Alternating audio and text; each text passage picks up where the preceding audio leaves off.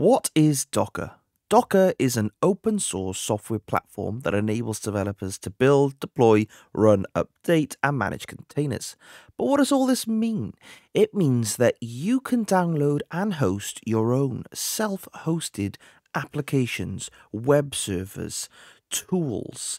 You name it, you can download it and use it. But exactly what does this mean for you? Well, it means you can take a world of different applications, put them into containers, which we'll demonstrate as little houses. And it just means that you don't have to go around finding the building blocks for these materials. You can literally run one or two commands. It'll download your file server, your blog, your self-hosted PDF editor, with everything it needs to run straight out of the box. So instead of relying on all the services that you do currently, you could host your own cloud storage server, you could host your own PDF editors, you could even host your own version of Netflix and stream your movies and films, all legally obtained by the way. And when you finish downloading everything and configuring it, you'll be able to access it on all your devices on your local networks, even your mobile phones, tablets, laptops, other computers, and even your friends will be able to access it if you implement those correct tools by following the videos on my channel. So without further ado, let's show you how you can download and install Docker for your own personal use. So without further ado, the first thing we're going to do is download and install Docker. So we're going to open the Edge browser here. We're going to search for Docker.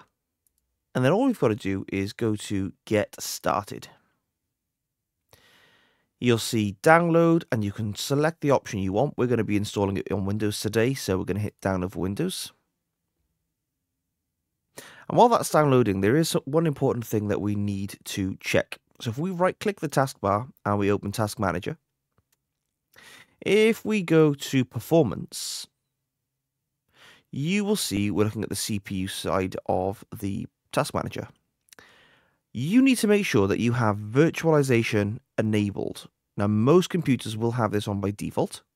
However, you may need to go into your computer's BIOS, that's by restarting the computer and hitting the delete or F2 key a few times, and then find in those settings under CPU virtualization.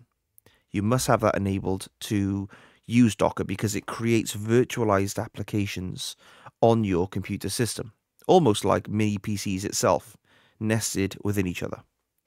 So make sure you get that checked out first, and then we can proceed. Once you've done that, you can now open the Docker Desktop installer, and we can begin the process of installing Docker. Now this will take a few minutes. Now you do have a couple of options here. I'm using Windows 11 Professional, and that means that Hypervisor is installed. Now, although Docker recommends using WS2, which is the Windows subsystem for Linux, I prefer to use Hypervisor, so I'm going to uncheck this box. Now, if you're not running the professional version of Windows or the educational or enterprise versions, and you just have the bog standard home, you're going to need to keep this checked because you do have access to WSL2 there, but you don't have access to that Hypervisor system without those additions of Windows I've mentioned. So if you do have the home version, check the box. If you don't, follow me and uncheck the box. And then we can proceed. So when Docker is installed, we can open the Start menu and just search for Docker Desktop. And here we get presented with a Welcome to Docker Desktop screen. We're just going to continue without signing in. We're going to skip this screen. Now don't be alarmed by the fact that over time, the more things that you install and download onto Docker, the longer the startup process may be while it initializes all your containers.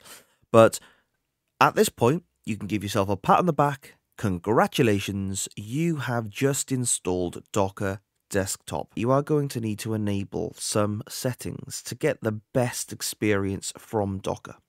The first thing you should do is go to the top bar and hit the cog settings. Welcome to the settings of Docker. You're going to want to hit Start Docker Desktop with Windows if you're using it very regularly. And the other thing you can do is also set dark mode, which is a lot easier on the eyes if you like that type of thing.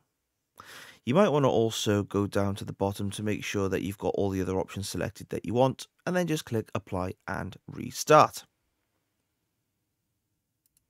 Now, this sometimes trips people up because by default, it gives you very limited resources, especially with your RAM.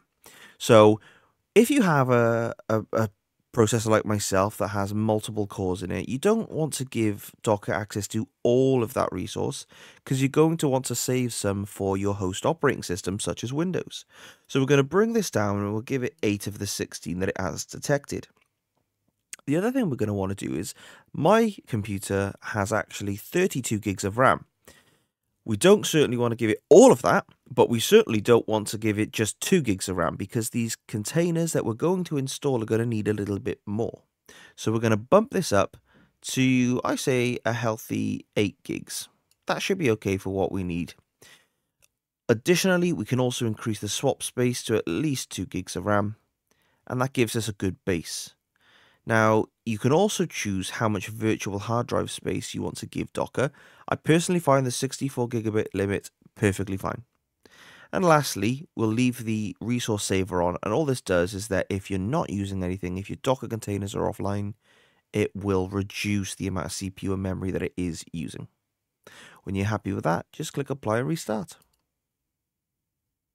And basically, the next step I would say would be to follow my Dockage self-hosted container video, which will show you how to install a really cool companion to Docker, which will allow you to follow some of my other tutorials as well. So I've left the link in the description below. Feel free to go and watch that video now and get your first container installed into Docker. Thank you very much for watching.